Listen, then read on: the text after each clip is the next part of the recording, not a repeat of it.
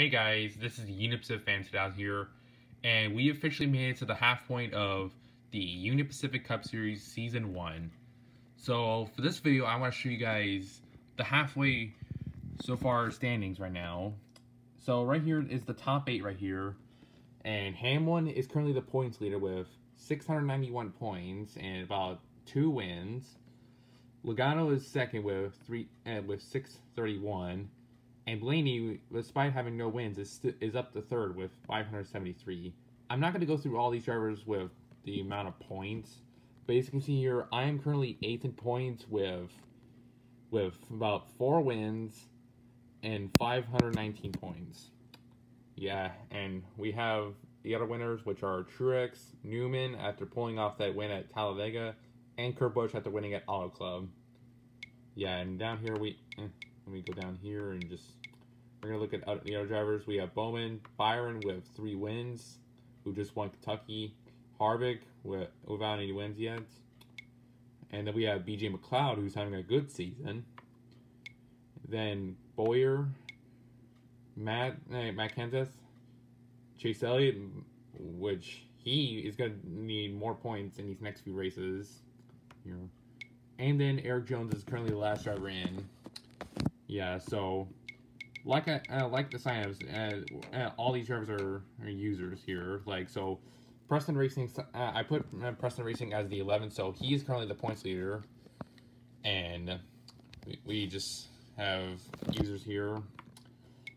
Yeah, but if you want to know the outside look of the playoffs, we currently have Sign Wolf in 17th, or say Almirola.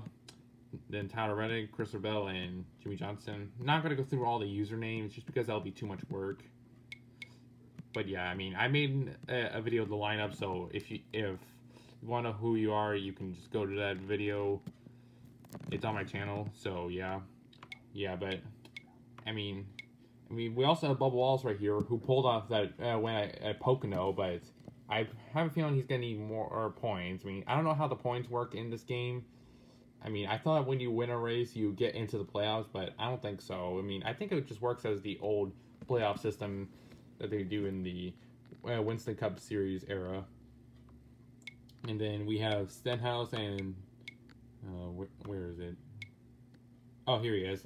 Stenhouse and Josh Bilicki, they don't have enough points, so they are not in the playoffs. Bilicki after pulling off the win in the Daytona 500. And then here are just the rest here. Yeah, that I have a feeling are not going to make it unless they pull off a win. But yeah. But we still have about a few more races left to go into the playoffs. We have Iowa, then Dover, then Kansas, Watkins Glen, Pocono again, and then New Hampshire, Martinsville, and then the regular season finale at Daytona. So yeah, so that's 8 races left until the playoffs starts, and then we'll start the playoffs it will start at Darlington for the Southern 500.